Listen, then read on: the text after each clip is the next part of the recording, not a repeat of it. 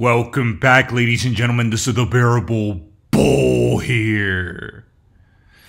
And I got this aggressively average content for you today. As ladies and gentlemen, today we'll be discussing what will happen with XRP if Trump wins. Because it has been a major question. Quite a lot of people have been asking me about what role will potential political change do for XRP. But first, before I get into that, I want to get into this. Some of the best advice I wish I learned when I was much younger. Procrastination kills more dreams than failure does. Your goal is to just do all the things you want to do. Procrastination is rooted in fear of failure, self-belief, a perfectionism mindset, absence of clear goals, ineffective time planning, succumbing to distractions, overestimating available time, anxiety from expectations, overwhelming from the complexity of tasks, lacking the skills, absence from personal relevance in the task, and favoring immediate rewards over long-term benefits. Ladies and gentlemen, helping you get over procrastination is one of the things I highly recommend you do, and I want to help with. There are plenty of people sitting on multi-million-dollar ideas and goals and haven't started yet, but have wanted to maybe for years. And all I'll say is if I didn't believe, and if I kept procrastinating on my dreams, I wouldn't be where I am today. Guys, stay the course, pay attention, and act on your goals. And part of the reason I brought that up to introduce this video for the day is because, quite frankly, people are procrastinating on XRP, not learning enough about the ecosystem, not learning enough about the fundamentals. Only because of price. People are procrastinating to buy more XRP because the price hasn't moved yet. It has been suppressed. But the reason I can't allow you to procrastinate on XRP is because once the price begins to show what it's about to do, it's unattainable as an entry point anymore. Right now, we are at record low sentiment levels for XRP. Sentiment, which is similar to how it was when the SEC first sued Ripple. Ripple sells XRP, people bitch. Ripple buys XRP, people bitch. If Ripple gives a grant, people complain. If Ripple doesn't give a grant, people complain. Brad or David Schwartz tweet, people complain. Brad or David don't tweet enough, people bitch. XRP goes down, people bitch. XRP doesn't go up enough, people bitch. So what we need to understand here is that people are in a perpetual state of bitching about XRP. But that's because they're procrastinating on learning more. Once you understand what you own, you'll be able to multiply your profits for the next cycle. And I can't stress this enough. The record low sentiment in this community is a bullish indicator, and it makes the charts look more sexy every single day. XRP is dead in a scam. The foot of negativity is getting louder every day. Remember what I always said, the bottom won't feel like the bottom. The reason for this is because the sentiment will persuade you that it's dead, that you should move on. In November 2022, FTX was going to bring down Coinbase, Binance, Crypto.com, and many other exchanges. This was peak fear. And then soon after, the crypto market erupted. When it comes to XRP, it is and never will be easy to hold.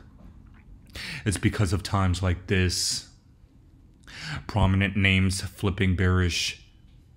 FUD flooding the streets. And everyone has given up on the idea that it will ever make new all-time highs again.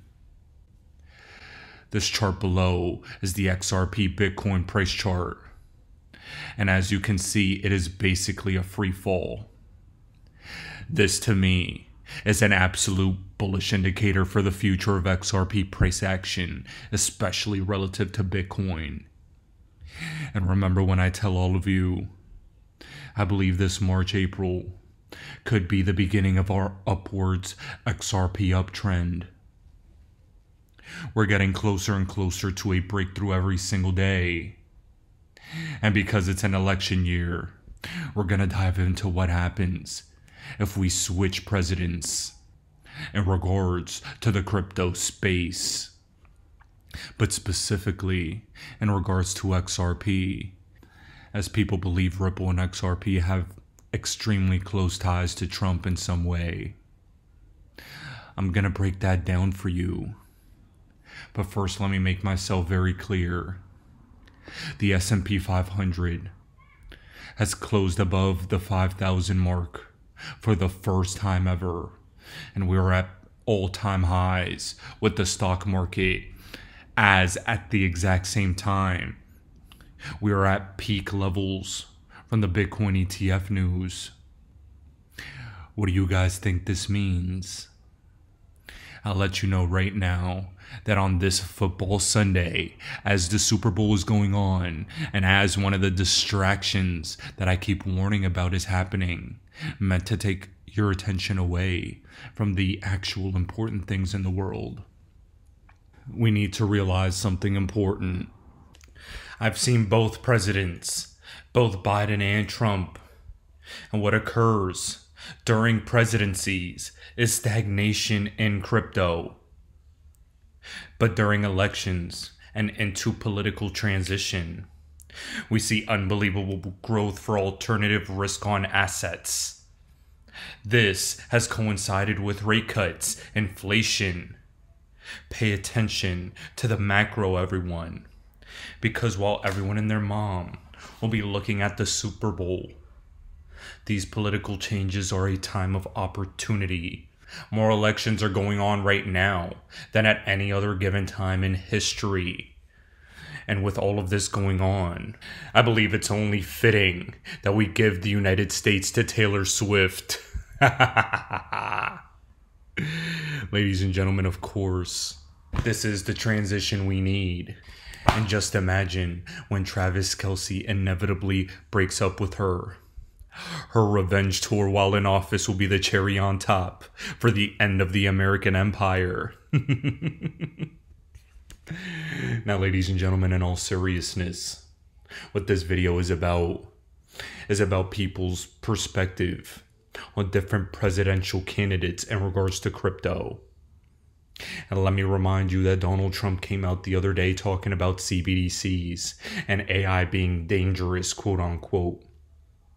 Republicans will take the stand of being anti-CBDC and more pro-Bitcoin, while Democrats will be more anti-crypto, like Elizabeth Warren, and more pro-CBDC. I am not sure what that means for XRP either way, because XRP is pro-crypto, but also pro-CBDC, and I can find ways for it to have positives and negatives during both administrations. But in my personal opinion, XRP is going to do very well, phenomenally well actually, during this transition period between administrations.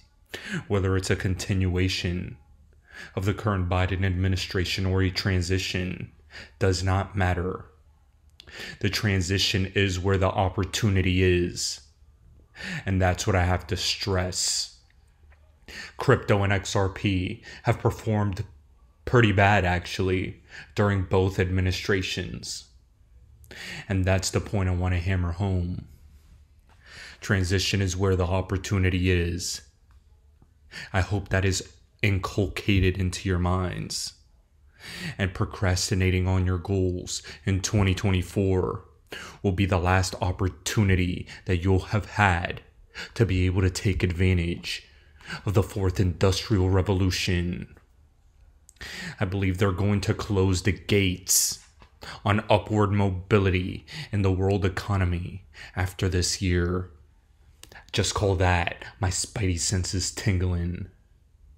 And if you aren't already bought into the new 1%, you will get left behind. Now, ladies and gentlemen, I'm going to leave you all on this Super Bowl Sunday and remind you You're winning the lottery in slow motion. And regardless of what anyone tells you, do not give up. Do not give in. All the signs are still pointing in our direction. Nobody can sue us and stop us now. Ladies and gentlemen, this is the Bearable Bull here. Thanks for tuning in.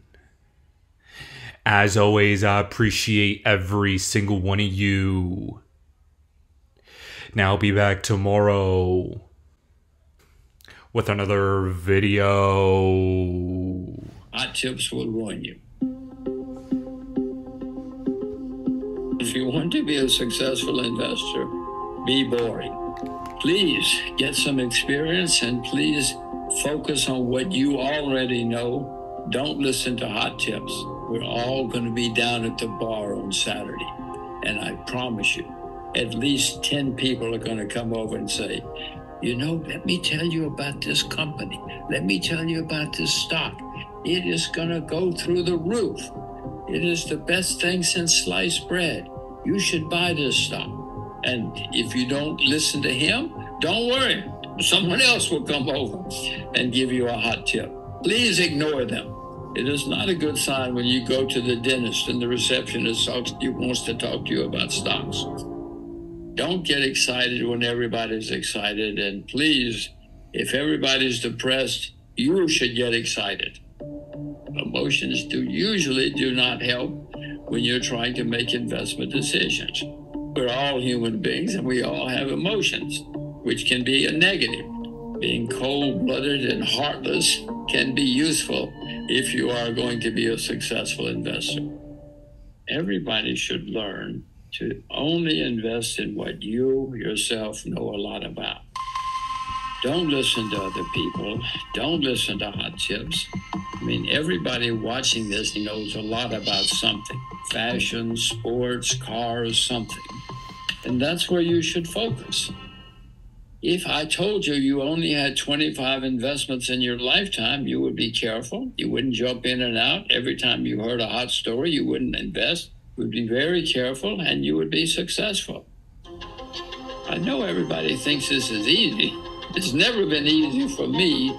So please focus, concentrate, be disciplined, and wait until you find a good opportunity yourself. People will say, oh, that's boring.